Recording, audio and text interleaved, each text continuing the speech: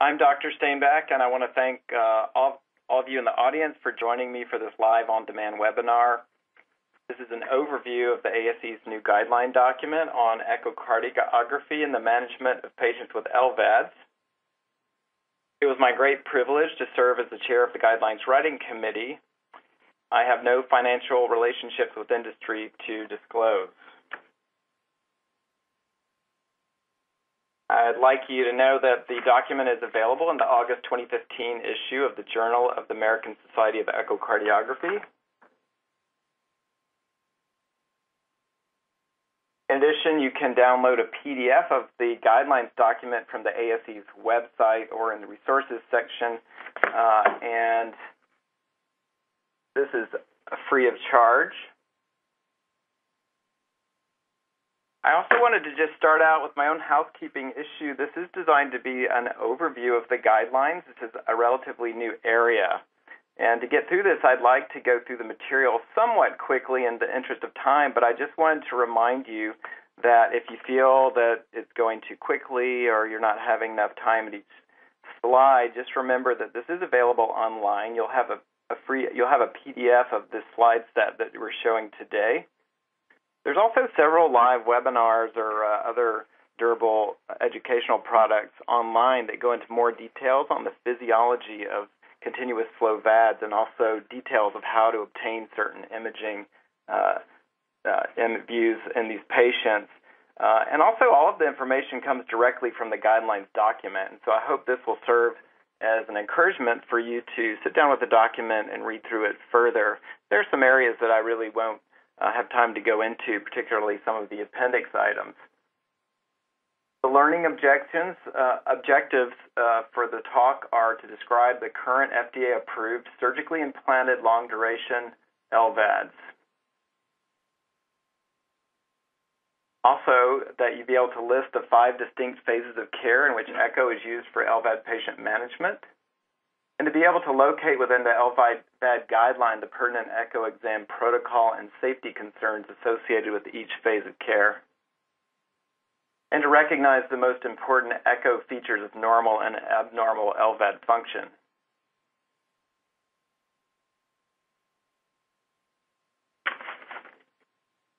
One question that I get asked from time to time is, why is the document really even needed at this point? And even more frequently, I get asked, why has it taken so long to have a document? So because this is a new guideline area, I think some background information for a historical perspective is in order before diving right into the current recommendations.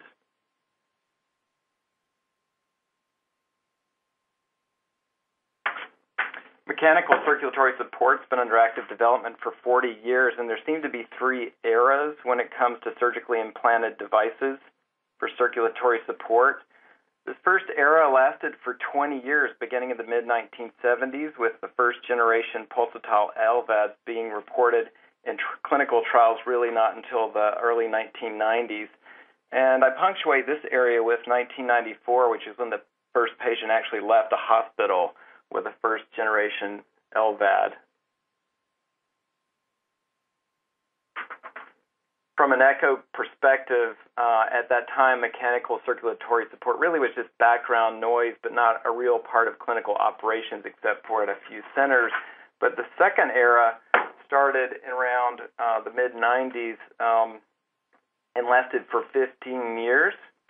In 2001, first-generation VADs were proven far superior to medical management by the REMATCH trial, but pulsatile devices were large with durability problems, and it seemed that this was addressed by continuous flow VADs. During the same period, continuous flow VADs would become the new second-generation VADs, and by 2009, continuous flow VADs were confirmed to be far superior to pulsatile devices, and the FDA approved continuous flow VADs for for bridge-to-transplant therapy. From an echo perspective, during that second period, LVADs had become steady workflow at a few centers, but by the end of that period, it became a significant work volume at several mechanical circulatory support sites.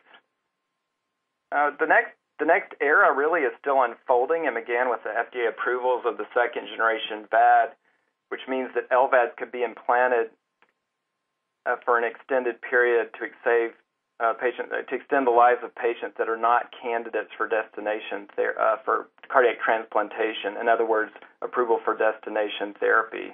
And this has led to considerable expansion in the number of implant centers. And from an echo lab perspective, this has become a significant workflow volume issue, and there's a perceived need for, in a sense, a how-to manual to establish at least a framework for echo lab workflow when it comes to managing these patients, even in the absence of robust data for imaging outcomes. So there's an addressed need for improved durability and portability of devices, and this has been shown to have good improved short and intermediate term survival. But these continuous flow VADs also introduce a new physiology, which we're just getting used to in a sense. This is an outpatient VAD clinic in 2011. So in some centers, these are the type of days that we can have. And the question of when to echo and what to look for and what resources are needed have just been internal discussions at different centers. But now this is growing to a more national level. Most people that are in echocardiography aren't familiar with the INTERMACS database, which is a registry for mechanical assisted support devices. It's a combined effort of the National Heart, Lung, and Blood Institute, FDA, Clinician Sciences, and Industries. And these are FDA-reported devices, and periodically they report their data, most recently in June of 2014. And actuarial survival among these patients continues to be 80% at 1 year and 70% at 2 years.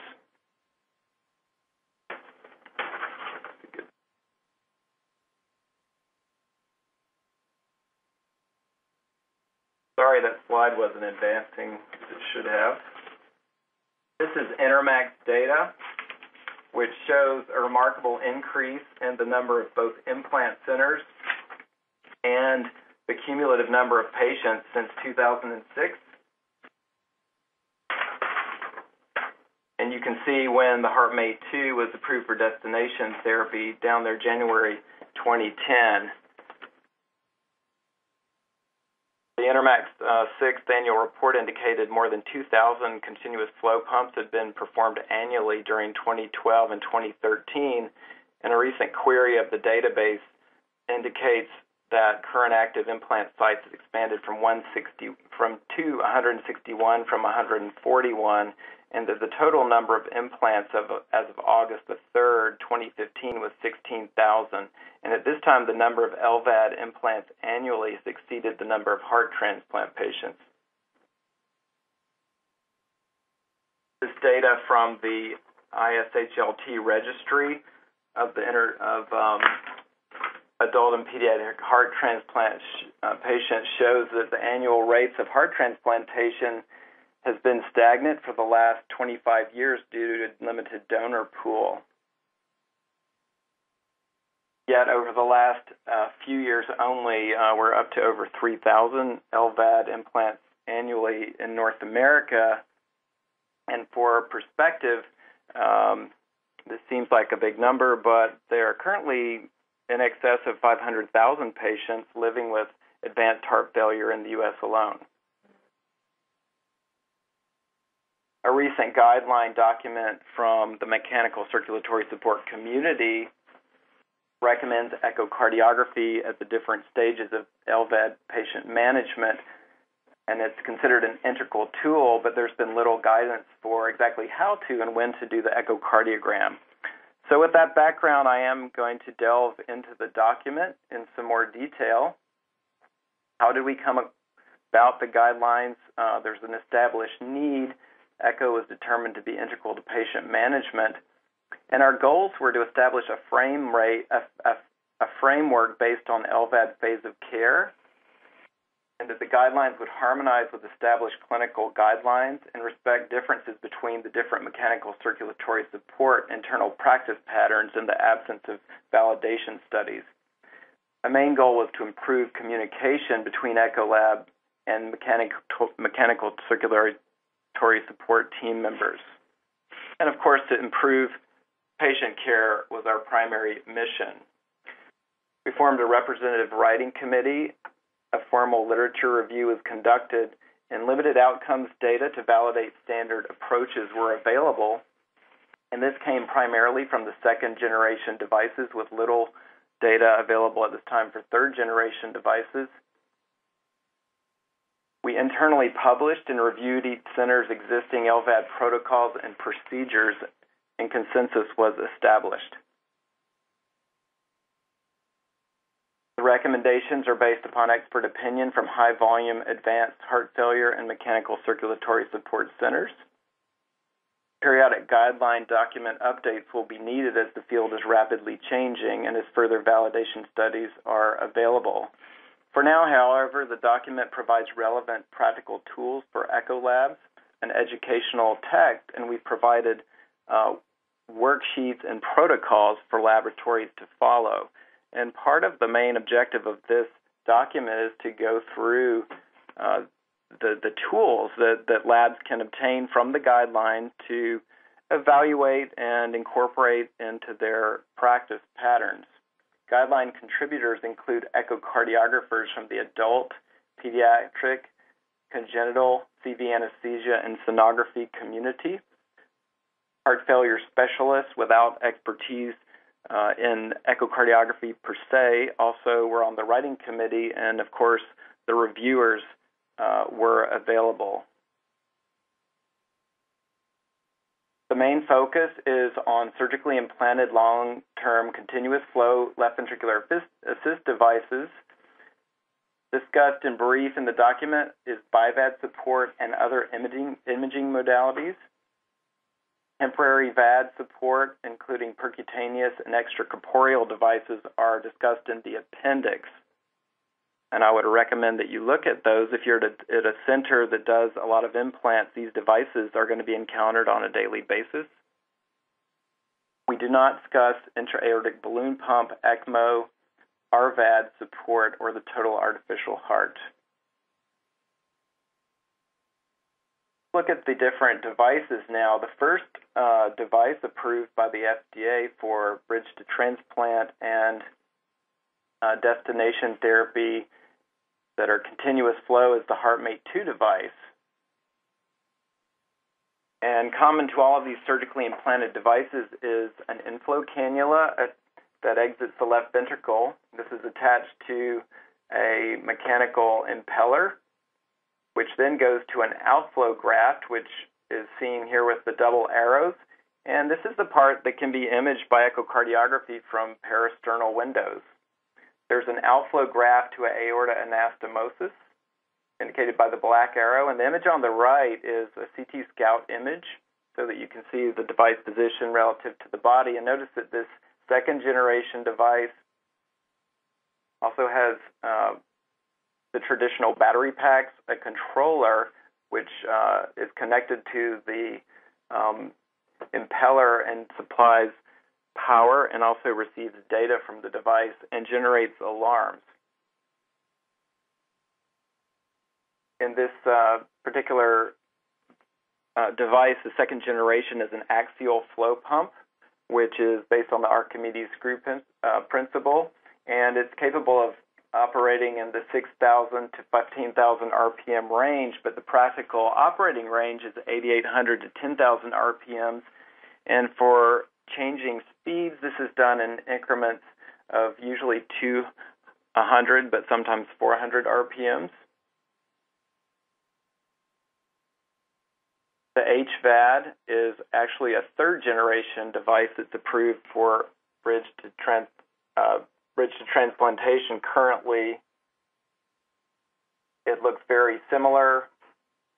It operates at lower RPM speeds.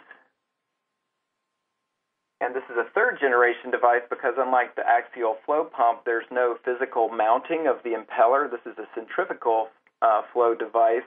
The disc is magnetically suspended, and so there's no mechanical contact. And this has implications with regards to the physiology of the device, how it's able to impel the blood, and also durability. There's no contact. It's also smaller.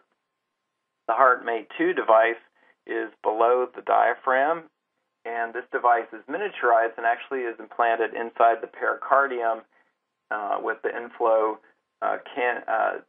cannula attached to the impeller. So let's look at the echo protocols that are defined by phases of care. There's a pre-implantation examination that's recommended, perioperative imaging,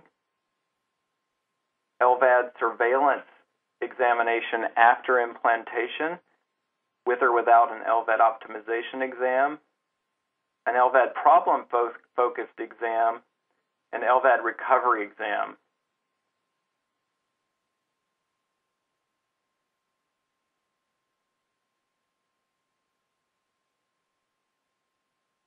The protocols are discussed within the document in this order, and the rest of the talk really is going to be just kind of walking you through the document.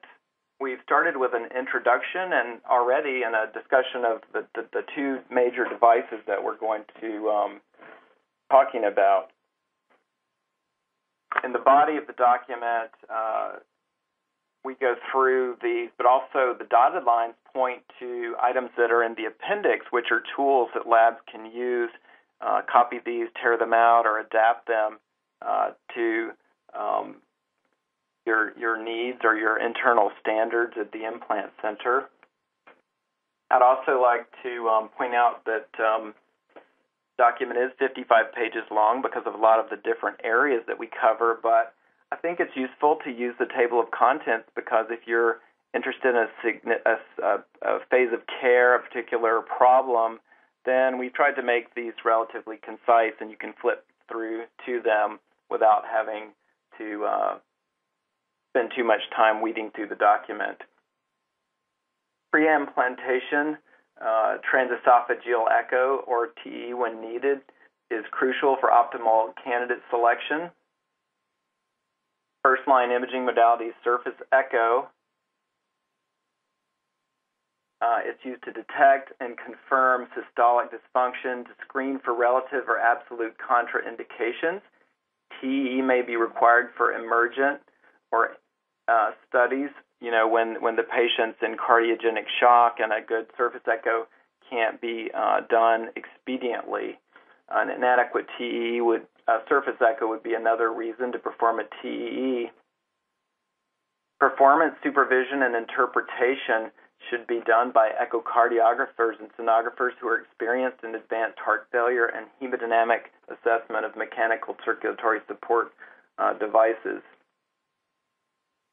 The exam protocol in this pre-implantation exam really consists of a comprehensive heart failure examination that's already well defined by the American Society of Echocardiography, with special attention to high risk or red flag findings. And so these high risk or red flag findings prior to implant are what the document really wants to point out, not how to go through a detailed heart failure examination, which should already be familiar to the lab. The new views really consist mainly of just a visualization of, that's actually post. So a table that's in the document, which is useful and is too small to be read in detail here, is the pre-implantation echo red flag findings. So I think this is kind of a helpful little table you could tape to a machine even to realize that the things shown on the right are problems that should really receive careful attention if LVAD is being considered, and the most important of these are the presence of RV dysfunction and greater than mild aortic regurgitation. I'd like to go through these in some detail with you. This is a pre-implantation protocol with red flag findings embedded, so that as you work through the standard protocol, you would just be aware of things that might really be red flags and should require further investigation prior to considering LVAD, and things that you might want to bring to the attention of either the heart failure doctor or the surgeon.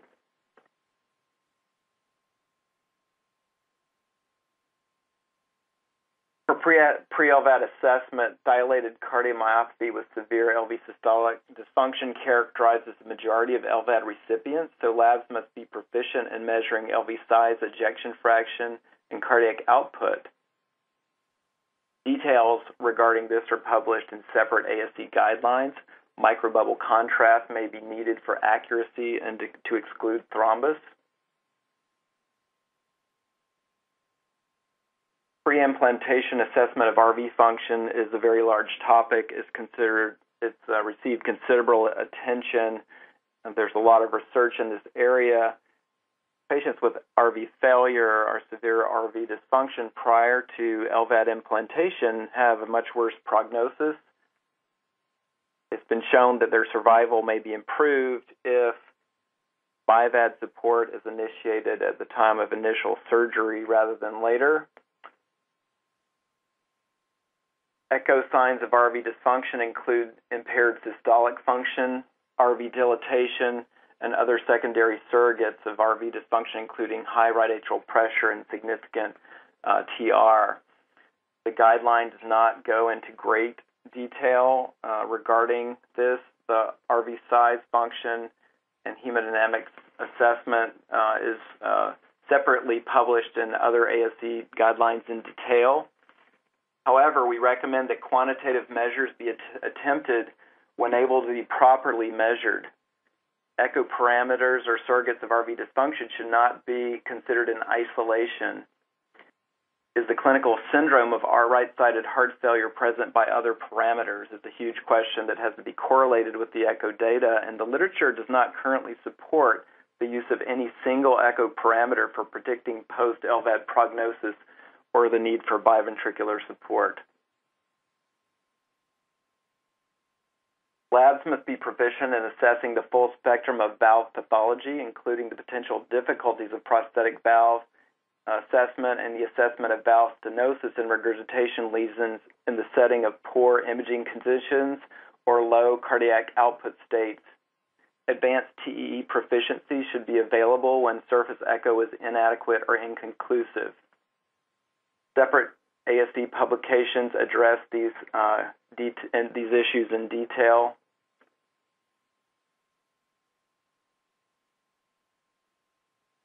When it comes to assessment of valve disease, it's interesting to note that aortic stenosis may be acceptable, although it's not ideal.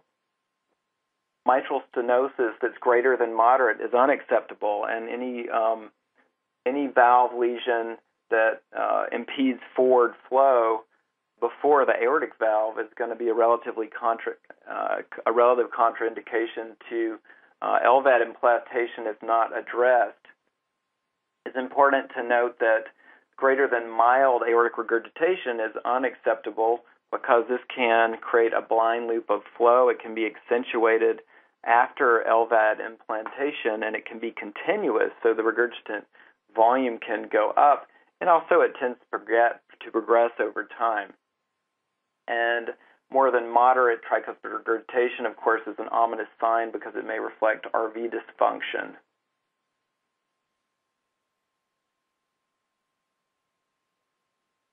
When it comes to aortic regurgitation, surgical correction at the time of LVAD implantation is usually recommended if it's significant, and oversewing of the native valve can be done, although there's no fail-safe opening. If that is done, should the device fail or if there's patient recovery, a bioprosthesis can be placed, and also a central coaptation stitch, although few patients are candidates for this. I think this is pertinent to know in patients that have had LVADs, what may have gone on in surgery and what its echo appearance may look like.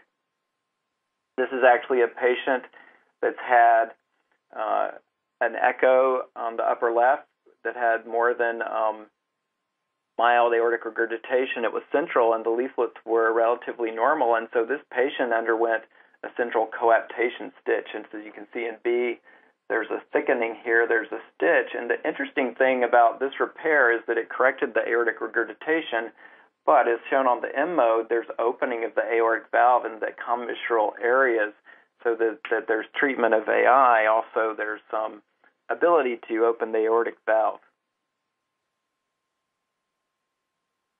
See this playing. Okay, now I'd like to conduct a pop quiz for you. Thanks for enduring some of these recommendations by the list. The first question is, which set of terms best describe the three LVAD components in series, common to both the HeartMate 2 and the HVAD? And I'm going to give you a few seconds to read this and to answer.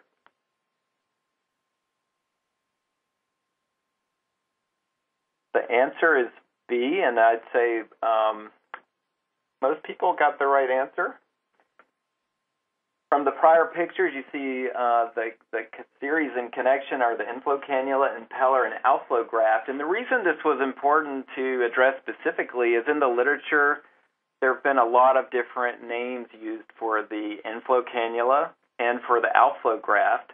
The part that we image on echocardiography, the inflow cannula and the outflow graft,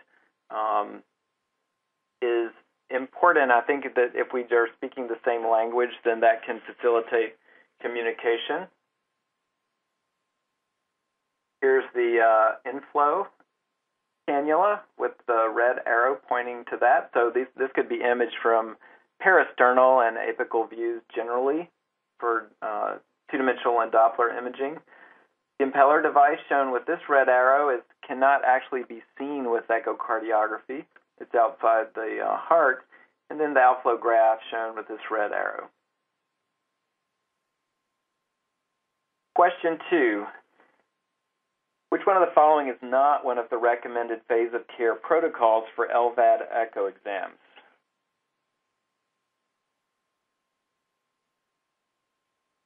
Okay, it looks like most people got this one right too, although there's a lot of spread. 12% on the first one, 27% for LVAD surveillance, LVAD optimization. Perioperative recovery exam is the answer. This is not an exam that's recommended. Rarely would you try to look at recovery already in the operating room. Let's see here. So this is the first real introduction to the exams, and no perioperative recovery exam, but pre-implantation, very important. Perioperative imaging, very critical.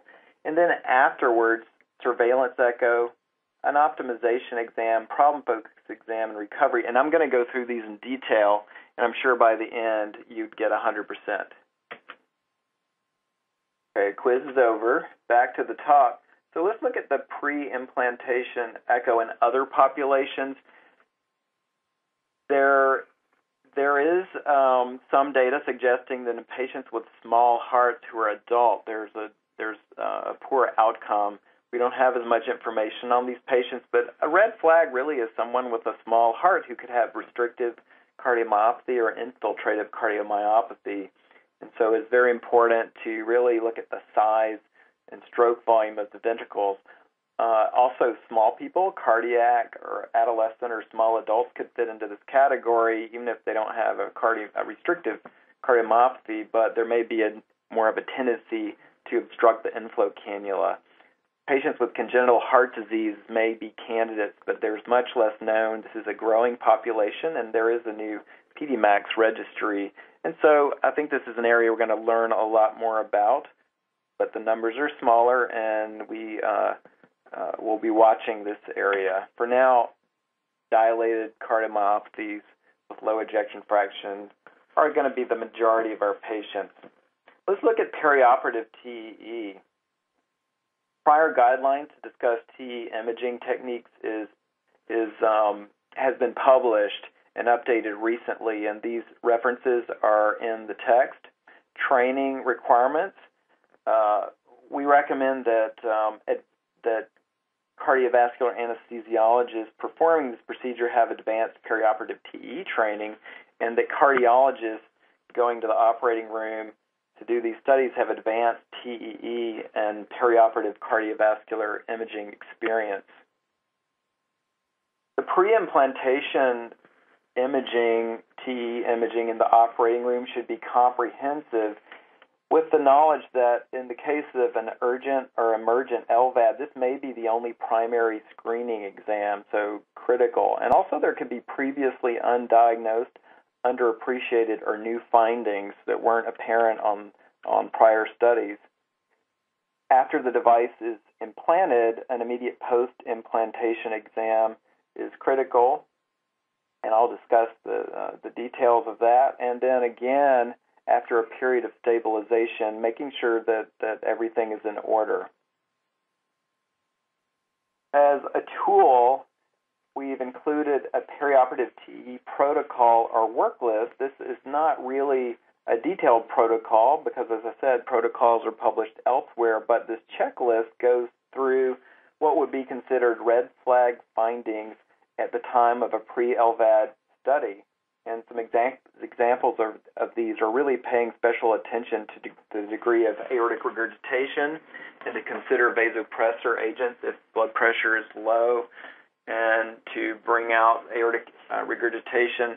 PFO detection is critical. PFOs can be missed all the way up until the time that the patient's coming off the pump and LVAD is initiated because of the one-way valve the tunnel PFOs can present as. So this is a special area of consideration that's talked about more in the document. And also RV dysfunction. This is the last chance to really see if the patient's got severe RV dysfunction before the device goes in. And immediately after the VAD is implanted, the TE is used to assist with de-airing maneuvers, immediate assessment for unmasked PFO. LVAD suction events can occur. The study is used to really look carefully for cannula inflow position and to screen for obstruction using Doppler, reassess for aortic valve regurgitation, the degree of aortic opening, and also RV size and function, assessment of that with septal positioning, analysis, relook at tricuspid regurgitation, and many times the aorta to outflow, the outflow graft to aorta anastomosis can really be seen in the operating room, and we encourage people to try to image that routinely. This is an example of a PFO that's unmasked immediately after the patient had activation of the LVAD and had to go back on pump for closure.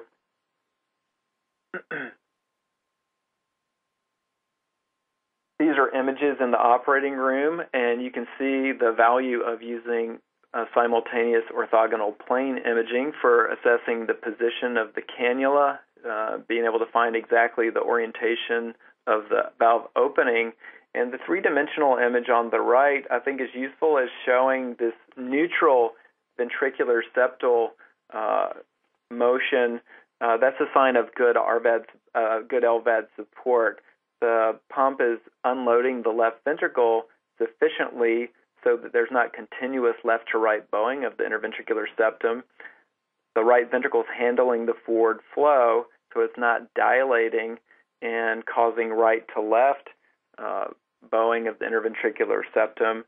So this one's just right. We've got sort of a balanced interventricular septal position and unobstructed cannula flow.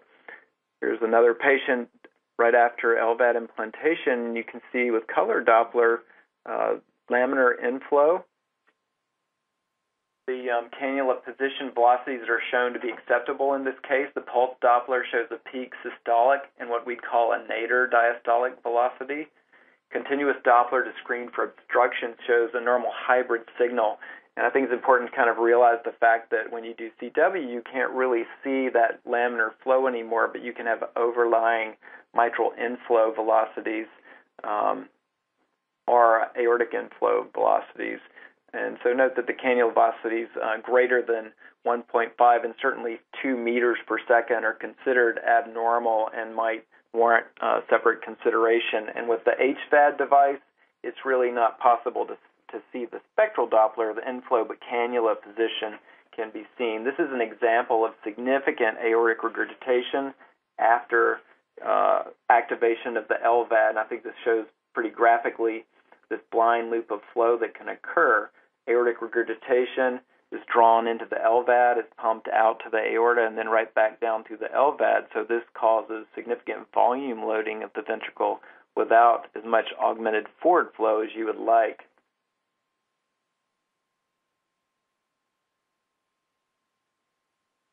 This is a view of the outflow graft to aorta anastomosis using simultaneous orthogonal plane imaging at the level of the right pulmonary artery. It's very easy to see this in the majority of patients. In my experience, if you come up and get this view, which is sometimes omitted, but it can be very helpful and guarantee that you've got a nice laminar flow at this site when the patient leaves the operating room. And again, this is Doppler of the outflow graft to ascending aorta anastomosis with nice laminar-looking pulse Doppler flow on the left with peak systolic and nadir diastolic velocity. And we were even able to get a 3D image of the en-face view of the anastomosis in this case and screened for obstruction too with CW.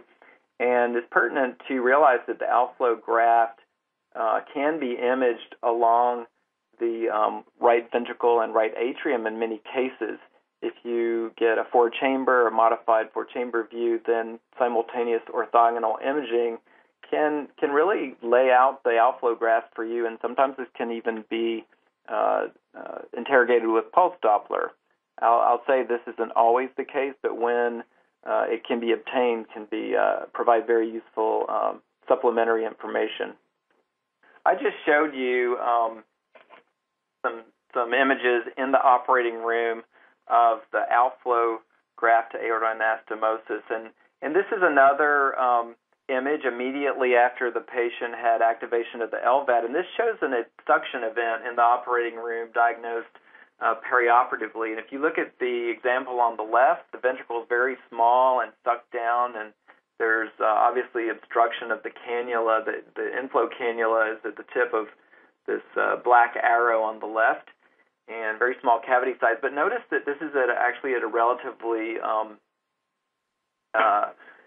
a normal pump speed. And what happened was just realization in the operating room that this was occurring, and the pump speed was turned down just a little bit.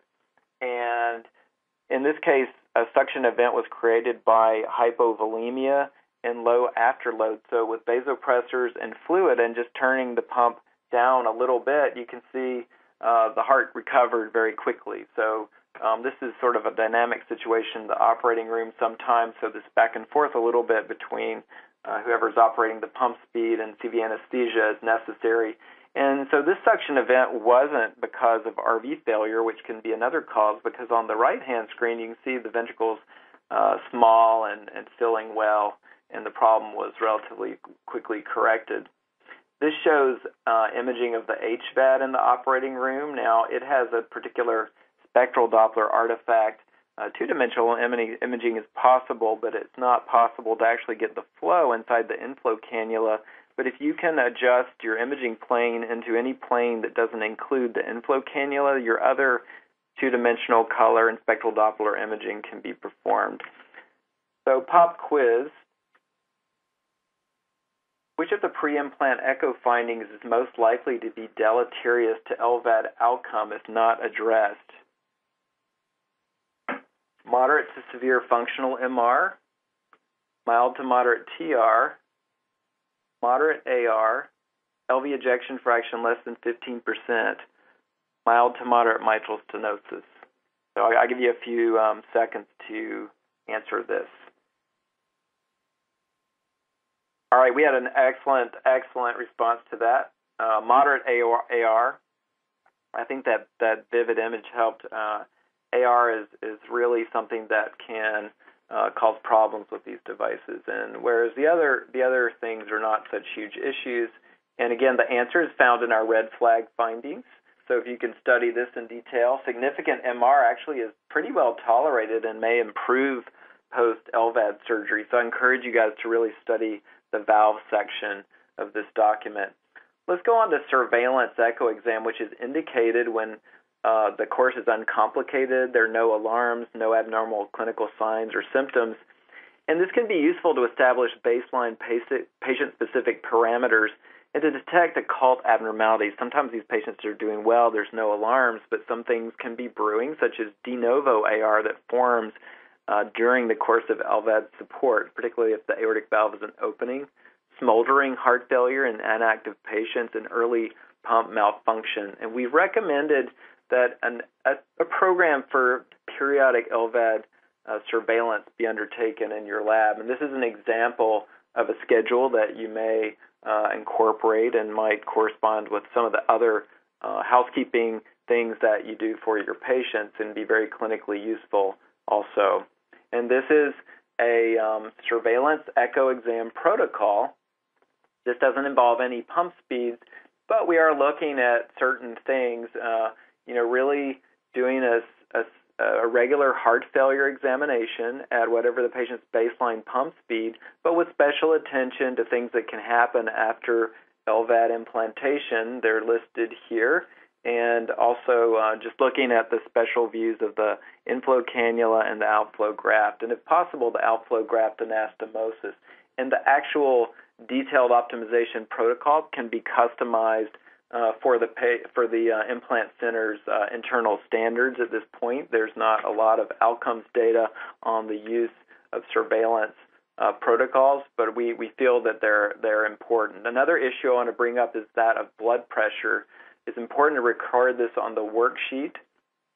Blood pressure really reflects LVAD and native LV afterload and can strongly influence the amount and interpretation of different things such as AR, LV size, aortic valve opening, mitral regurg, and actually the amount of flow through the aortic valve.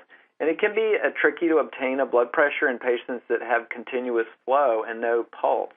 So we can use an arterial Doppler exam, which would correspond to a mean pressure, and your support teams often provide these. You can look at the ART line, and if the patient has aortic valve opening and a pulse, then you can get a standard blood pressure reading.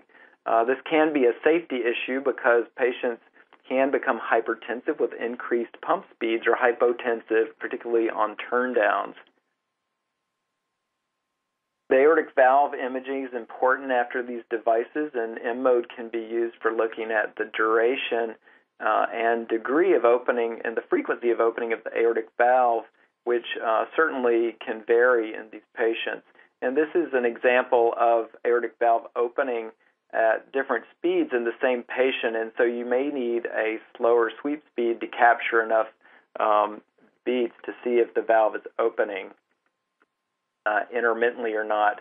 If some of your speed change parameters are influenced by the degree of aortic valve opening, then it's important to realize this caveat that you can have exaggerated or false aortic valve opening.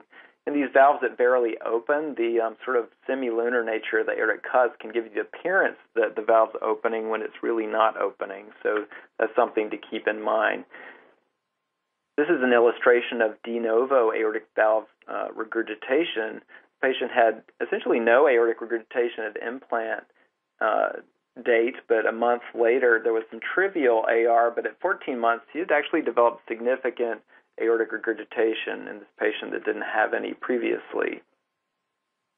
When looking at the post-implant echo, the LV size measurement's important. This is a patient that had an increase in the left ventricular size after being at a pump speed prolonged for a certain period of time, and also notice that the aortic valve opening duration by M-mode increased quite a bit. And this is pathognomonic of a patient that actually had developed internal pump thrombosis. When it comes to looking at left ventricular size, we recommend the left ventricular internal diameter measurement because it's very reproducible, although it usually is going to underestimate your LV size. We recommend, when possible, the Simpson's biplane or single plane method when it's available with these newer devices. I think the imaging windows can often be very adequate, as you can see here. When it comes to left ventricular ejection fraction, this is assumed abnormal, and in fact, this isn't particularly useful during continuous LVAD support.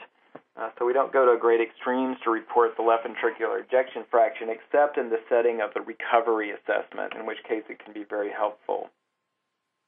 This is normal flow on the HeartMate 2 inflow cannula using pulsed and spectral Doppler.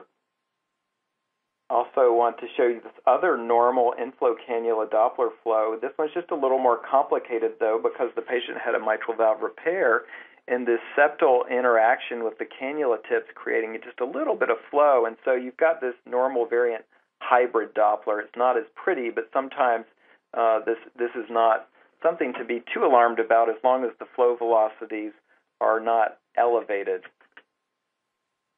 This is inflow cannula artifact in an HVAD patient, and so it's impossible to directly measure the flow in an HVAD inflow cannula. However, a lot of other aspects of the exam can be used for us to indirectly assess how the HVAD is functioning using Doppler. And this is an example of a right parasternal view of the outflow graft, and many times it's possible to Doppler interrogate the outflow graft and show laminar flow pattern, which in this case actually changes as the pump speed is increased. You see much more of a phasic, pulsatile-looking flow at the pump speed of 8,600 RPMs. And as the pump speed is increased, there's an increasing diastolic velocity and a decreased systolic component, a normal response. Although we aren't always able to get such a pretty image, I think it's worthwhile noting that many times if you come up higher in the right parasternal view, you can get pretty coaxial windows on the outflow graft to aorta anastomosis, and it is possible when these types of images are available to calculate directly the amount of flow through the outflow graft. So I'd like for you to study this image, and this type of detailed, more, this is not for routine imaging, I would say, but I think practicing this can be very helpful when you have those patients where you're literally trying to decide whether to explant the device or not. It's high-risk type situations. Also very useful is the ability to calculate the total cardiac output using the stroke volume through the right ventricular outflow tract. And this is a standard measurement that you should be doing already in most of your labs. Diastolic dysfunction is an issue that's frequently discussed, is presumed severely abnormal, but the applicability and the interpretation of standard diastolic parameters during continuous LVAD unloading is uncertain. There's no data correlating diastolic parameters with outcomes. Many of these data probably should be collected because they can be very useful when clinically tracking an individual patient, particularly the mitral E velocity. These are an example of mitral E velocity at different pump speeds, and as the pump is turned up, the E velocity goes down because of improved unloading of the left ventricle. So these patients with smoldering heart failure that are inactive, this can be very helpful in potentially adjusting the pump speed, and also in patients that have subtle symptoms, maybe improving their heart failure, maybe a sign that they are unloaded. Let's look at the LVAD optimization exam. These indications, these are indicated when there are no alarms, there's an uncomplicated course, and there's no clinical signs or symptoms.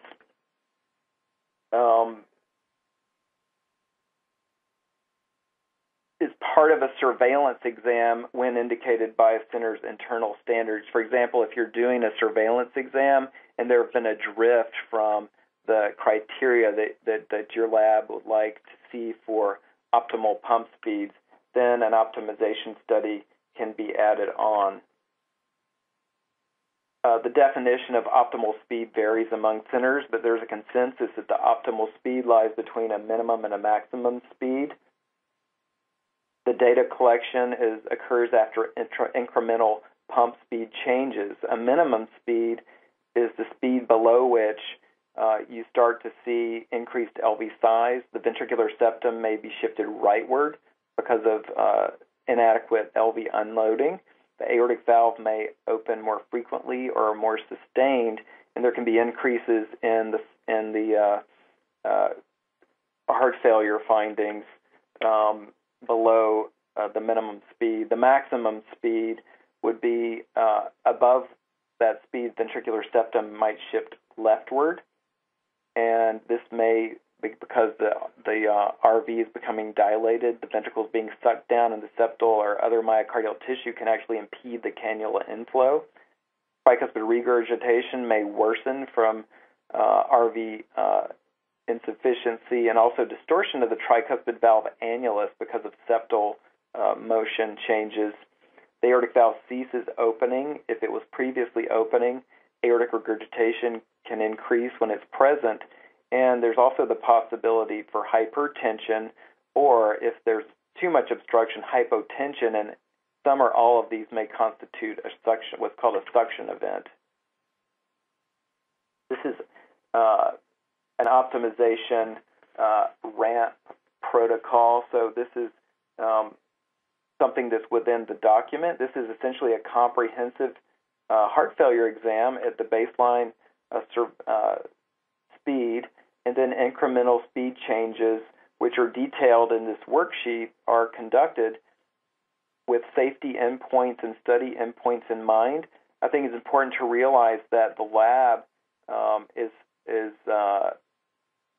is unable to conduct a comprehensive exam at each speed, but we provided a table here that can be used for either LVAD optimization or for problem-focused exam studies, whereby you really perform a limited exam at the different pump speeds after a period of stabilization, and this can be tailored quite a bit according to the problem at hand or what the lab would like to have in its database for standard baseline parameters for each patient. The next protocol is the LVAD problem-focused exam. This is indicated when there's any suggestion of abnormal device or native heart function, and that would include alarms, recurrent heart failure, abnormal serology, fever, stroke. This could also include an abnormal surveillance exam when there were subclinical findings to try to validate those findings. These are some LVAD complications in their echocardiography appearance, and there's a laundry list here of pericardial effusion, LV failure, RV failure, suction events, significant AR, VAD-related MR, intercardiac thrombus, inflow cannula and outflow graft abnormalities, hypertensive emergency, and pump function, pump malfunction. So I'd encourage you to go through this sheet. I'd also like to note that a comprehensive LVAD exam just at the baseline speed may be sufficient for a diagnosis, particularly if there are changes from the prior exam, but a speed change or a ramp study may be required. Again, this is the problem-focused ramp protocol, which is the same as our optimization protocol, but with just different caveats for indication. Again, the worksheet for the LVAD optimization and the the problem-focused exam are the same. Aortic regurgitation by surface echo. This is something that can be evaluated. This is an example of aortic root thrombus by transesophageal echocardiography. And this is a patient that had continuously closed aortic valve, progressive aortic regurgitation, and many different images to support the fact that there's this blind loop of flow with very prominent aortic graft to aorta anastomosis flow there on the right-hand side. In a patient with impeller thrombosis, after comparison with the patient's prior imaging, the left ventricle was much larger by dimension. The aortic valve is opening more, and you can see nice laminar flow on the left side, but very reduced flow by color Doppler, pulsed and spectral Doppler on the right side. Now let's look at suction event, which is related to persistent RV failure. This is extremely important. This is a suction event not that long after a patient was in CV recovery, and you can see the left to right bowing of the right to left bowing of the interatrial septum there on the left side, and a visible obstruction of the inflow cannula with spikes in the inflow velocity greater than 3 meters per second. And this is flow in the outflow graft to aorta anastomosis and the upper panels, which is very irregular, in the dysclassic pattern at the left of a dilated right ventricle, severe TR, and persistent right to left bowing of the interventricular septum. And this patient had this happen at a low pump speed, very indicative of RV failure, and so biventricular support was instituted. The next case is a suction event related to persistent hypovolemia in a patient that had normal VAD function at a relatively high pump speed, but then developed gastrointestinal illness, became hypovolemic, and so the left ventricle was sucked down. There was mechanical ventricular tachycardia, increased velocities in the inflow cannula, and this was treated very quickly after the echocardiogram confirmed this. The pump speed was turned down, the left ventricle got larger, patient was given some fluid. In this case, simple measures resolved the situation. This second case also brings up the point of having a safety margin in patients where we're determining the minimum and the maximum pump speed. You would like to have a bracket of safety in there. Finally, this is a patient with tamponade that was treated inappropriately for RV failure, which can have similar appearance by other criteria, but when looking at the echocardiogram, the right ventricle is small and there's a very large pericardial effusion. A case of outflow graft to aorta anastomosis actually incidentally detected in this patient just because we made the effort to get the view. And in this case, this is a transesophageal echo in a patient with severe outflow graft to aorta stenosis. And this was detected incidentally at the time of an endocarditis workup, a year after the implant. And this device had to be removed, and it actually was found that this kink was due to an errant suture. And so it actually been present at the time of initial implantation. If we look at the recovery exam, we're almost towards the end. I know we're running over just a little bit, and I appreciate people staying on, but the recovery exam indication is that a small percentage of patients may recover LV sufficiently to consider device removal. And so what is a strategy that we can use to verify that they would be okay for removal of the pump? It's important to note that at very low pump speeds, net neutral or reverse LVAD flow can occur. Even with the device spinning at a certain low rate, there's enough afterload that you can have cessation of blood flow in the system, and so this creates this high-risk situation for device internal thrombosis. So verification of therapeutic anticoagulation therapy is critical. In these recovery exams, quantitation of left ventricular ejection fraction is needed, and of course monitoring for symptoms of low output, including hypotension, recurrent heart failure.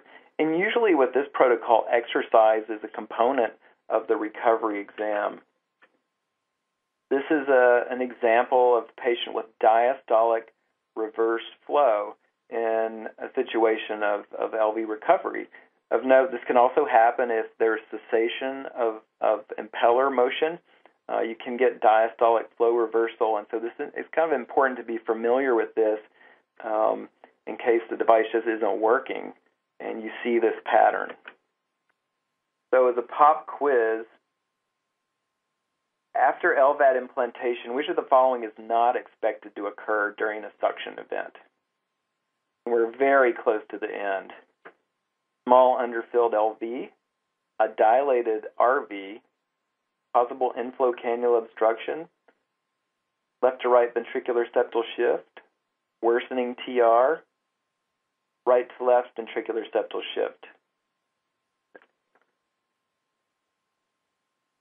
most people said left to right ventricular septal shift, and this is the right answer. And I'm just going to show you that this is something to look at. And if you really keep these in your lab, I think your personnel is going to be aware of this very critical finding, suction events, and being aware of ventricular septal position and correlating that with your findings. This is in the sonographer LVAD exam checklist or ordering worksheet.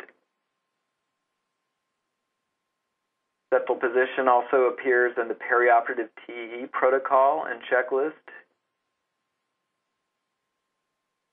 Also in the LVAD complications and echo appearance document. The quiz is over. I'd just like to wrap it up. This is a sonographer LVAD exam checklist and ordering worksheet. I think it's a nice thing to you get that LVAD echo request, pull this out, and just kind of quick check that you know why the exam's being ordered it, who's ordering it, in case we need to talk to them, the type of LVAD that's implanted and what the date, and also the device speed and device type should be annotated on the screen when you're doing these exams and changed if the speed change is made. Blood pressure is critical. Can't emphasize that enough. If there's an alarm type, if any, that's really important to know. I'm not going to go over alarms in this presentation, unfortunately, due to time limitations, but I really encourage you to read about alarms because that can really inform what your differential diagnosis might be before you even start the study. What are pertinent clinical symptoms? And who's the designated person in charge of changing this pump speed? I mean, that's not something that's really addressed formally in many centers. And who's the appropriate person supervising the study and somebody that would be capable of recognizing important endpoints? And I'd like to point out, I haven't gone over this in detail already, but the aortic root thrombus is very important. If you've got aortic root thrombus, it could form in patients with continually closed aortic valves. When you turn the pump speed down, the aortic valve could suddenly open, so there's an embolic risk. So we've gone over introduction. We've talked about the new devices and the protocols and the tools that we have. And as a homework assignment, I think I hope this has encouraged you to look at the document in detail, read about alarms. There's more discussion on pediatric and congenital disease. And in the appendix, there's some concise, I think, helpful discussion on percutaneous VADs. And those are devices we're seeing more of. And it can be very helpful just to look at those images, understand more. And also the extracorporeal devices are still used, and even pusher device plate devices, the Berlin heart and pediatric populations, and reading a little bit about right ventricular support. I will say that we ran over a little bit. I'm very sorry for that. There are quite a number of questions here, and I really am going to reach out to you and see if we can get these answers back in some way. This concludes our program, and I want to thank you very much for tuning in and hope that you'll be able to read through the guidelines document in detail in a little bit more informed way and not get sidetracked by some of the details. Thank you very much.